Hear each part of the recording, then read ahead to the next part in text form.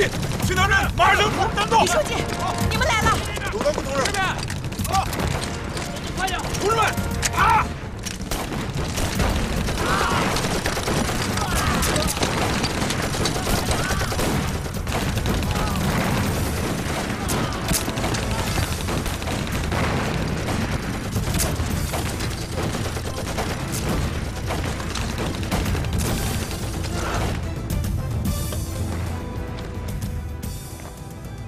不对，前方的炮火声怎么越来越激烈了？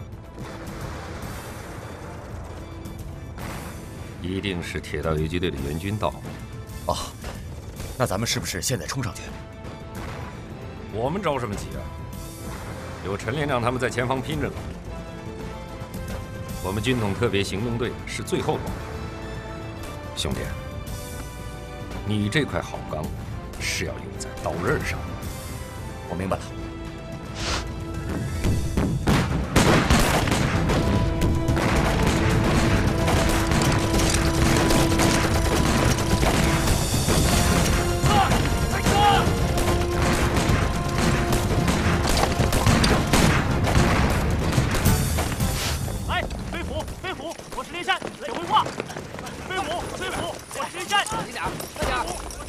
介绍一下阵地的情况。这里情况你也看见了，现在就剩下这几个人了。县大队乔大队长还在锁定阵地，情况不明。飞虎，我是林山，政委接通了。来了！我这边要求了点。来了。老胡，我是李正，我现在已到临山。对，阵地还在我们手中。好啊，政委，我告诉你，枣庄暴动全部平息了。好，临山这边我们一定守住。郑组长，什么事，陈连长？我的人在流血拼命，我们军统特别行动队为什么按兵不动啊？你安的什么心啊？你们可是一支精锐部队啊，全副美式装备，竟然连几个土八路游击队都打不过，只能说明你们无能。我不管，反正我的人都快打没了，你总不能见死不救吧？你在跟谁说话呢？我现在是这里的最高指挥官，我现在命令你，迅速将预备队派上去，集中火力拿下敌人左翼阵地。那你的人呢？你要抗命吗？是。孙队长，迅速让第一组的兄弟们做好准备，配合他们从侧面策应他们进攻。是。一组准备。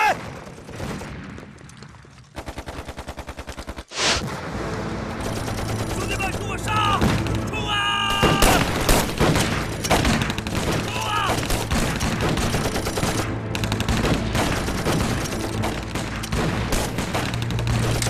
奶奶的，把枪给我！来吧！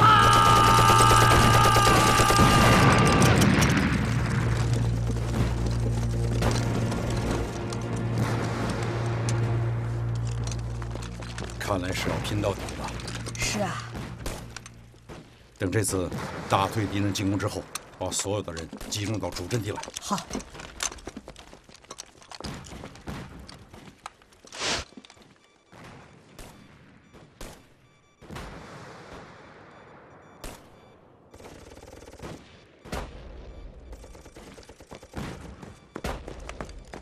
组长，报告组长，进攻受阻，我部退阵阵地右侧。原地待命。是。二组做好准备，迅速会合一组，直插主阵地。是。二组准备。刘书记、政委、乔大队长，县大队已全部到位。好。刘书记，你们已经坚守了3个小时，现在撤下去休息。这里有长枪队坚守。你什么意思？让我临阵脱逃？我怎么可能这么干？刘大贵同志，这是命令。你不要拿命令来吓我，我是这的宗旨。你现在就是拿枪逼着我，我也不可能离开阵地。陆书记说的对，我们县大队绝不撤离阵地半步，与灵山共存亡。对。好，同志们，检查弹药，准备战斗。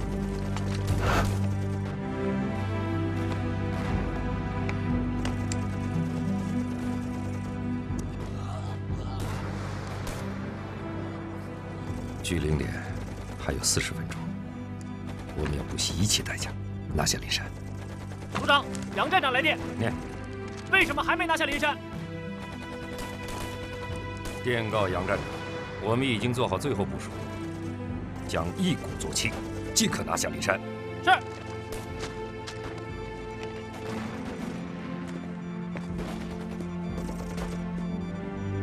总攻开始！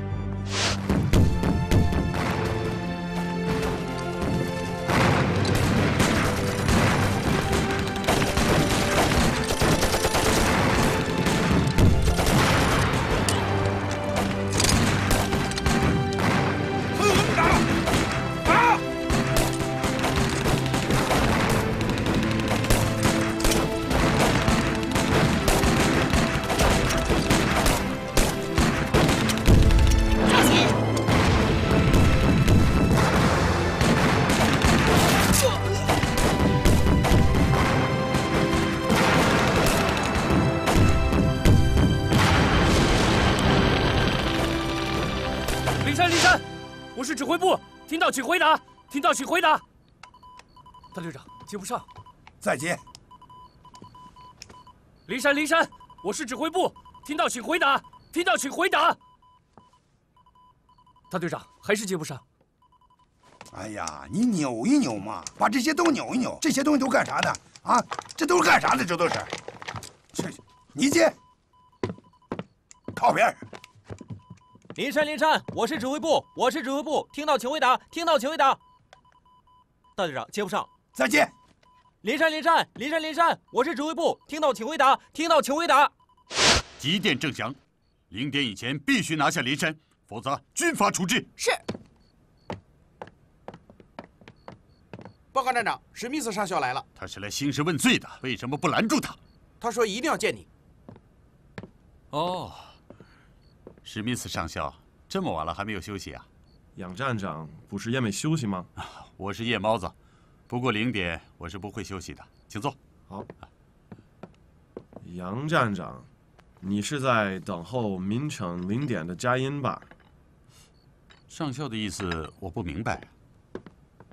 杨站长，我们的观察员报告，枣庄和凌晨发生了规模较大的战斗。枪声、爆炸声密集，我想请杨站长给我一个解释。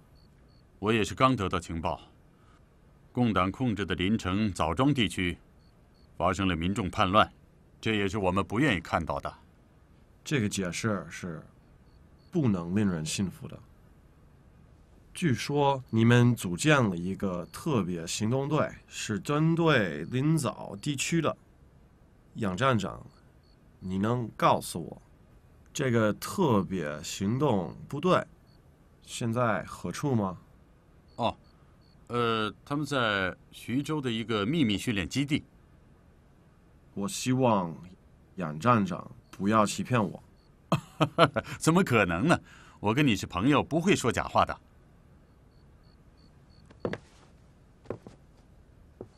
告辞了。恕不远送。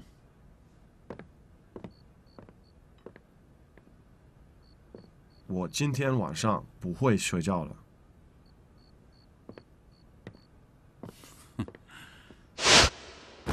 我们今天的这场战斗已经打响了3个小时，目前8路军游击队已经被我们打得没剩下几个人了。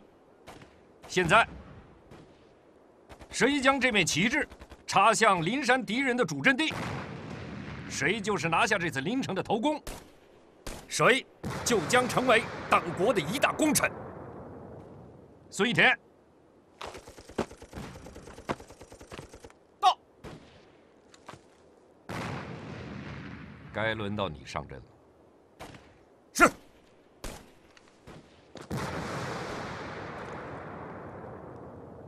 兄弟，大哥，出发。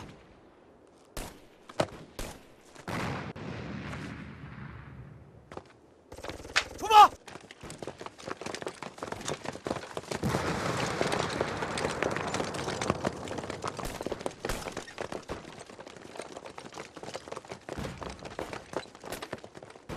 ！3号，组长，跟上了。是。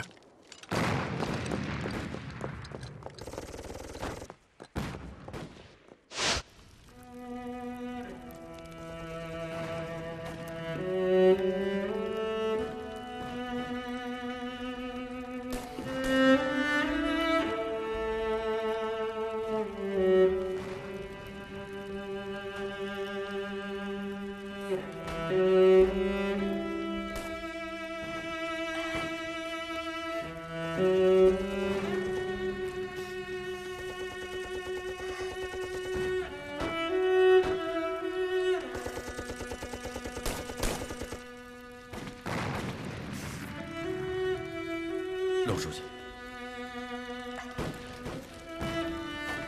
政委，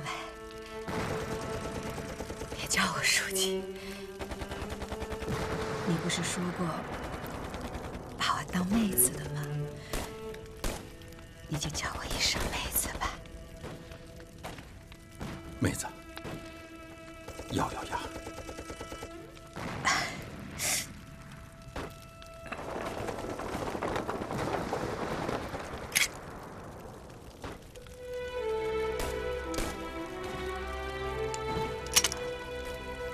现在阵地上活着的，好像就剩咱们俩了。同志们牺牲的都很壮烈，接下来就是我们了。我已经做好准备了。妹子，还有子弹吗？没有，还有一颗手榴弹。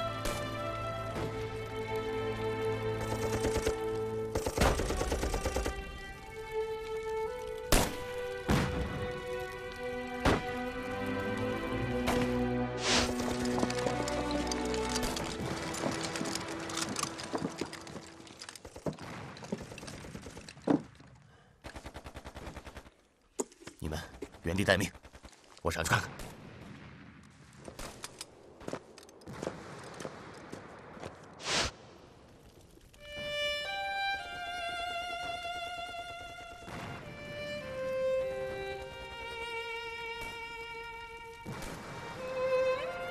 政委，你知道吗？嫂子送给你的围脖，是我亲手织的。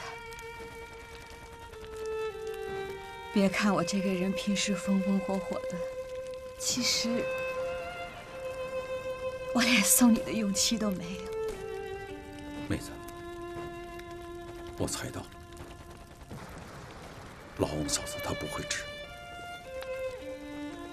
我多想亲自给你戴一次呀，可惜没这个机会了。妹子，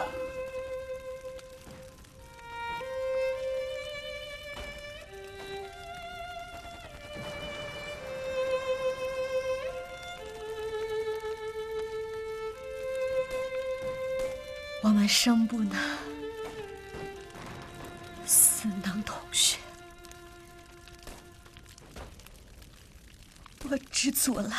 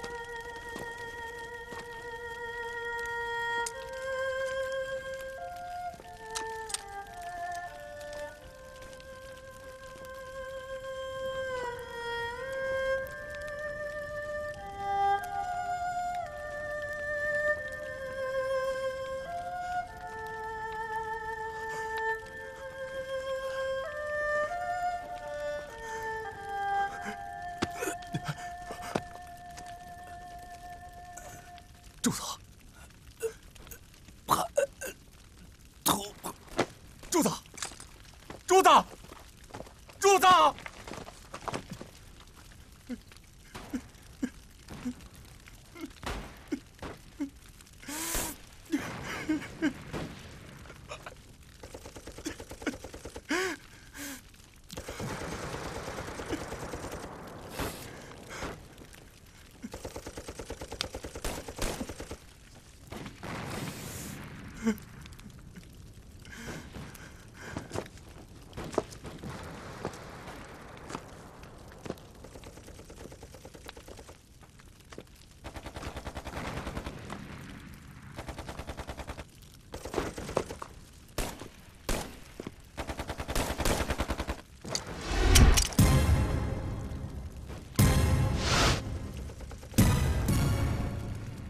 政委，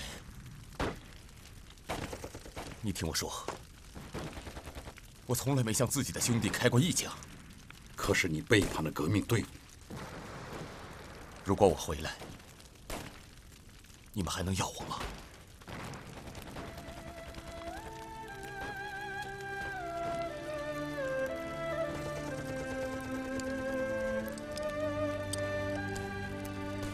老洪说过，只要你回来，就还是兄弟。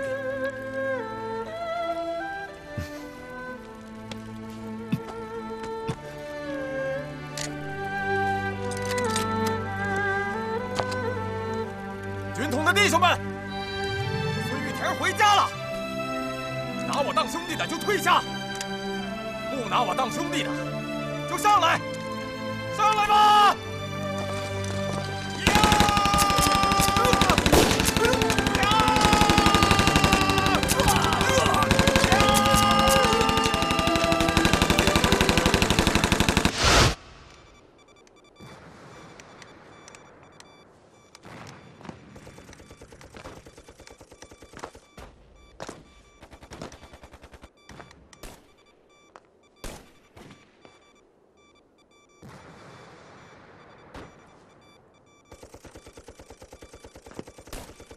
组长，组长，孙玉田他不用说了，归队。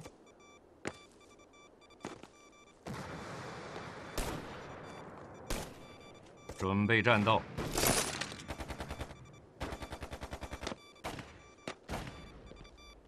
弟兄们，组长，徐州来电。念，奉上级命令，军统特别行动队队长郑祥0时已到，无论胜败，务必立即撤出战斗。徐州站，扬。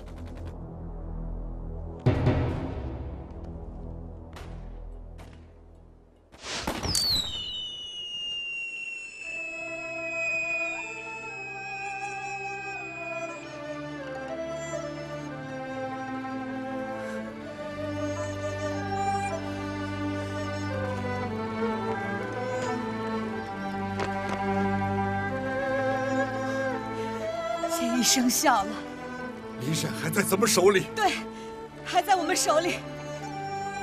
我们胜利了，政委。我们胜利了，胜利了，胜利了，我们胜利了，我们胜利了，我们胜利了。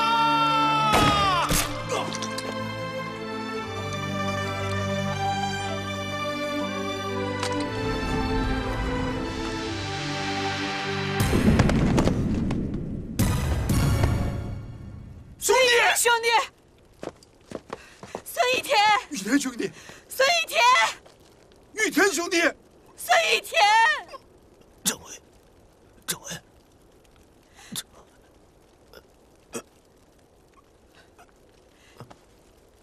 孙玉田兄弟，孙玉田，玉田兄弟，孙玉田。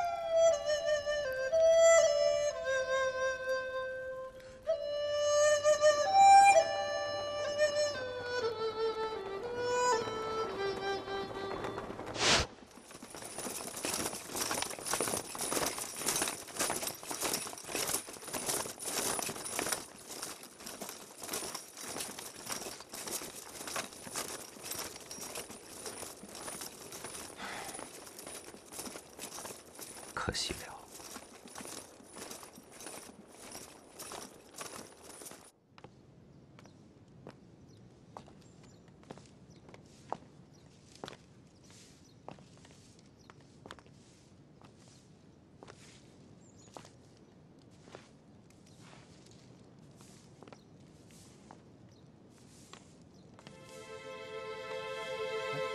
关副局长，你来了。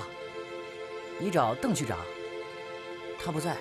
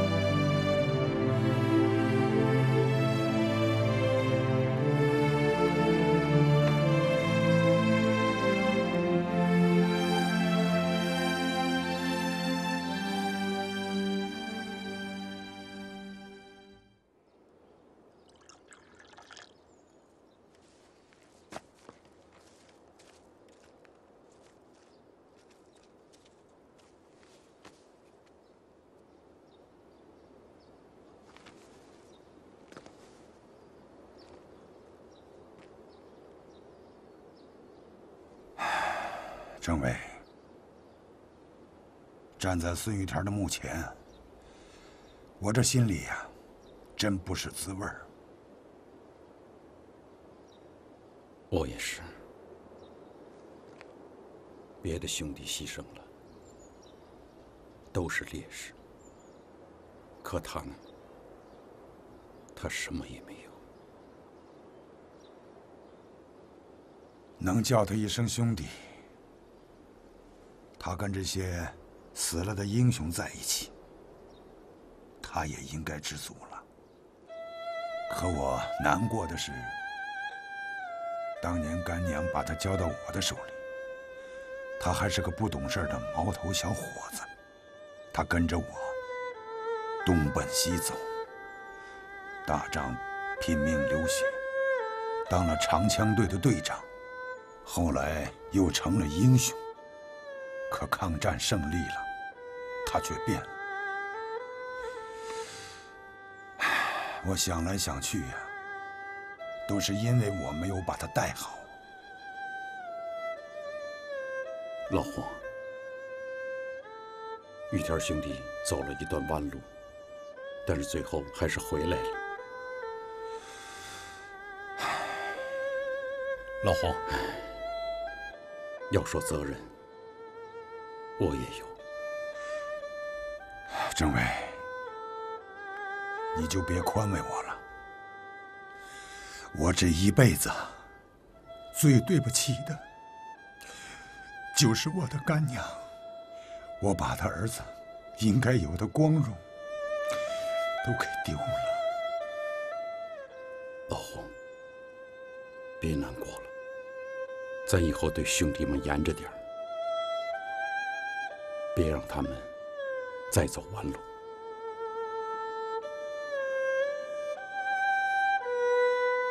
你说的对。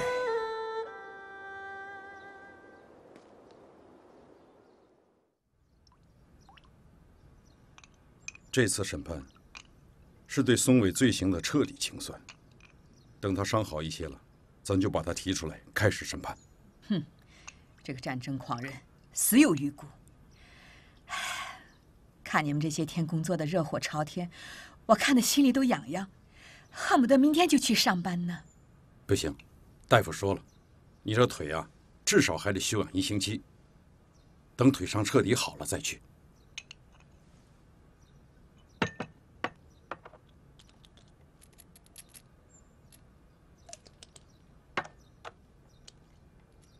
我的伤也好的差不多了，这个大药丸就不用吃了，光吃那小的就行。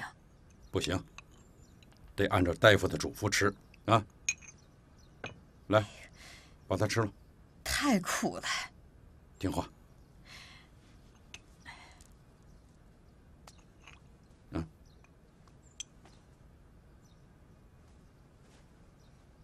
再喝一口。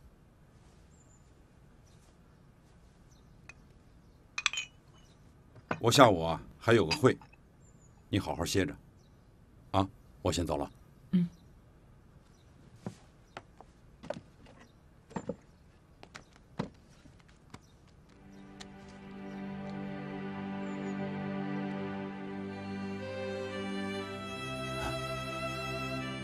我开完会再来看你。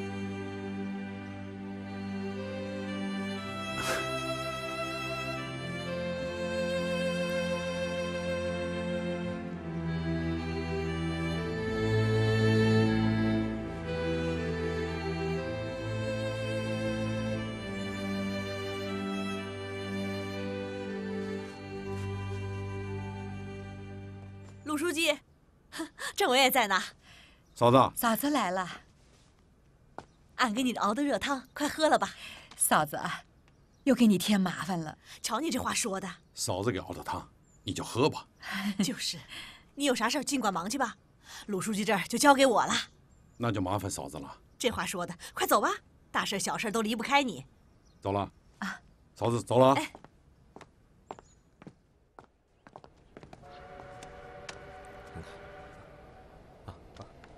王队长，你来了。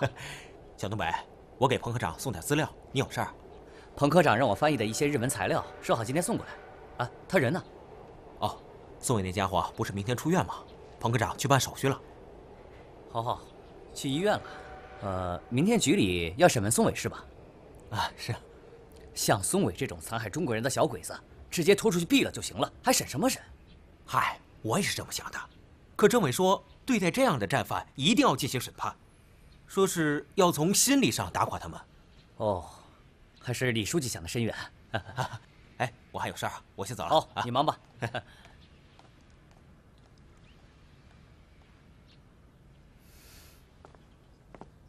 1932年，日本高级特工松尾以商人的身份潜入鲁南地区，为日军占领山东提供了大量的情报。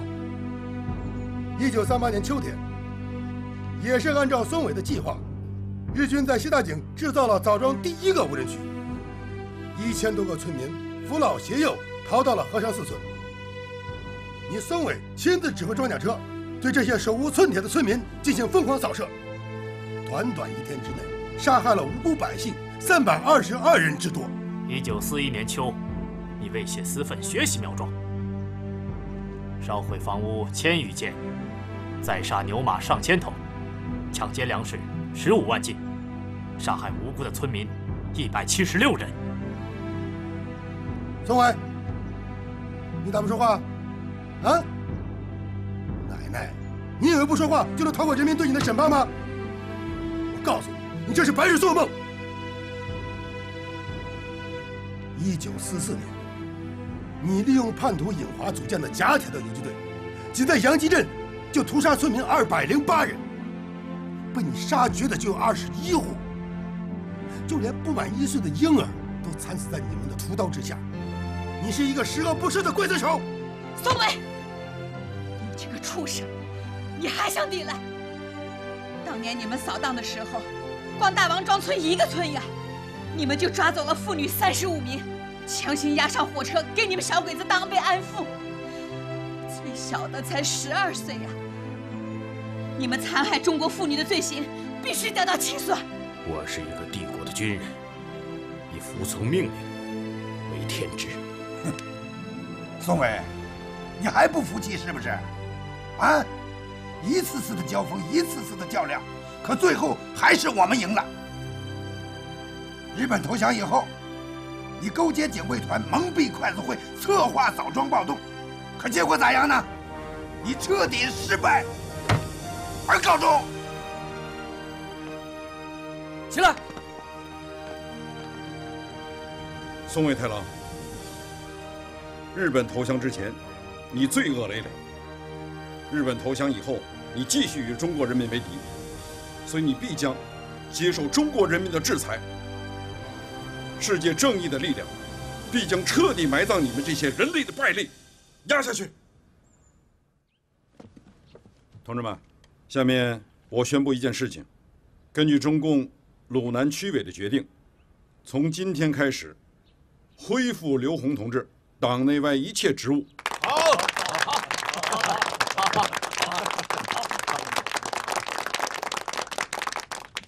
但是，公是公，过是过啊。对于刘洪同志违反组织纪律的行动，中共鲁南区委决定给予刘洪同志党内警告处分。李正同志知情不报，也违反了组织原则，中共鲁南区委决定给予李正同志党内警告处分。李书记，我认为对您还有刘洪同志的处分有些欠妥当。虽然说刘洪同志是个人行为，但他也是为了咱铁道游击队，为了解放区呀。我想，咱们应该以铁工委的名义提出申诉，予以撤销。对，我完全赞同鲁书记的意见。关副局长，鲁书记，刚才政委不是说了吗？公是公，过是过。对于区委的这个决定，我坚决服从。我倒是认为，就别在这个处分上耽误时间了，啊，是吧？政委，还是进行下一个议题吧。好。那么下面，我向大家宣读一下鲁南军区的嘉奖令。铁道游击队在对敌斗争中英勇善战，不怕牺牲，最终将丙级战犯松尾一举抓获，取得了枣庄保卫战的重大胜利，特在全军区内通报嘉奖。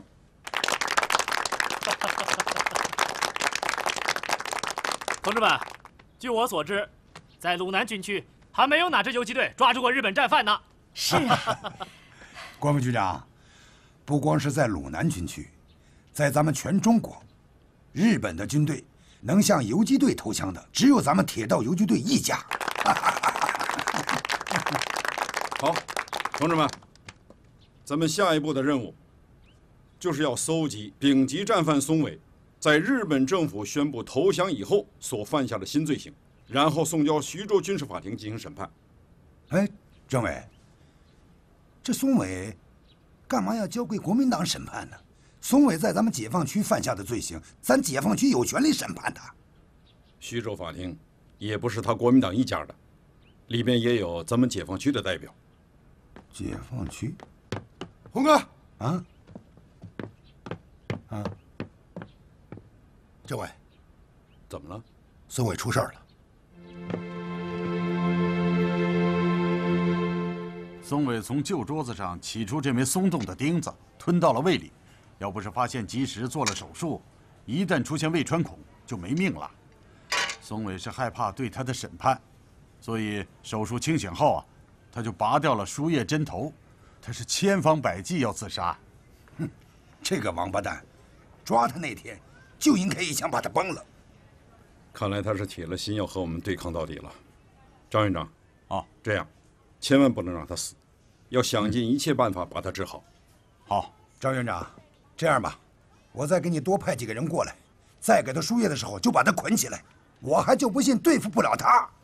你们两个守在门口，除了大夫和护士能进去以外，其他任何人都不能进去，明白吗？是。你们两个跟我来。你守在大门口，你守在这里，你们一定要提高警惕，发现任何情况马上向我报告。是。去吧。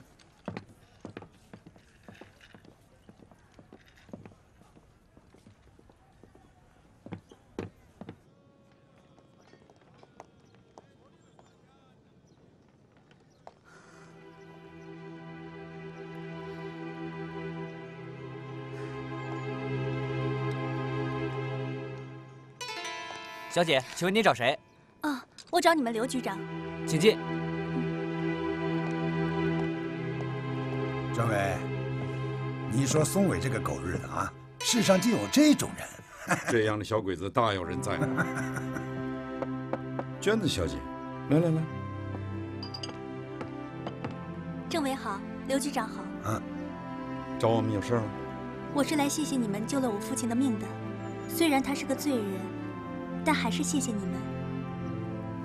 娟子小姐，你父亲到现在还在拒绝我们的治疗。这我知道，我为此感到深深的愧疚和不安。作为他的女儿，我本应该阻止他，但没有。我现在想做最后的努力。娟子小姐，你以为你的父亲他能听你的话？我想应该可以的。我这次来就是想请求你们能允许我去医院陪护他，毕竟我是他的女儿，他是我的父亲。我想我能说服他放弃自杀的念头。也好，娟子小姐，我们也希望你美好的愿望不会落空。谢谢。吃药吧。爸，你为什么要这样呢？你现在这样抗争是毫无意义的。那天你从铁路局出来，我亲眼目睹了中国人民的愤怒，我非常的震惊。成千上万的中国人都死在帝国发动的战争中，难道这一切我们不该忏悔吗？我们不该负责任吗？为什么你不肯面对这一切，非要用死来逃避呢？你不懂，帝国的军人宁愿高傲的死去，也不愿意忍受片刻的屈辱。让我上他们的法庭接受审判，是帝国军人最大的羞辱。我宁可去死，宁可去死。好了，我说服不了你放弃你奉行的主张。但是你为了我们父女能够多团聚一些日子，你也该让身体快点好起来呀。爸，你就当是为了我，为了你最疼爱的小女儿，我求求你，求求你把药吃了，好吗？我求你了，爸。啊！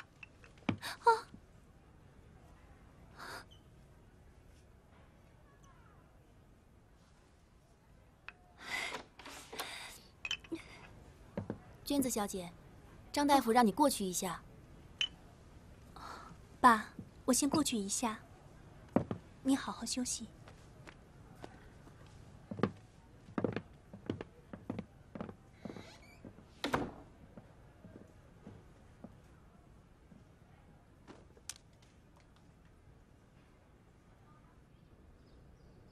这个松尾啊，他也没有想到会上军事法庭接受审判。娟子小姐摊上松尾这么个爹，再辛苦也算是白费了。说的也是。哎，我听说，鲁书记和政委好像是真好上了。也许吧，也许80%差不多。那会儿咱们那么撮合都不成，现在咱们不撮合了，反倒成了。哎，你知道这叫啥？这叫瓜熟，落地了。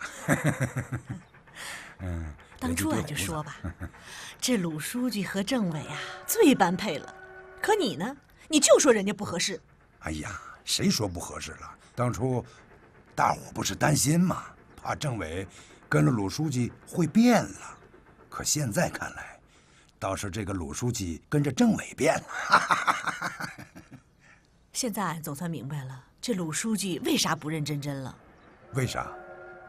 在俺们老家，女的要是带着个孩子，就叫拖油瓶儿，可不好嫁人了。这跟拖油瓶子有啥关系啊？你看，当初我娶你，不也拖个油瓶子吗？你说啥呢？打自己嘴！来，让爹亲个。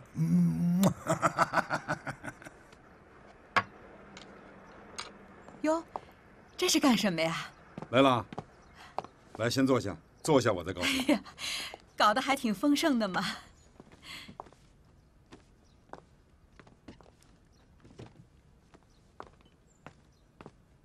妹子，知道今天是什么日子吗？什么日子？今天是你的生日。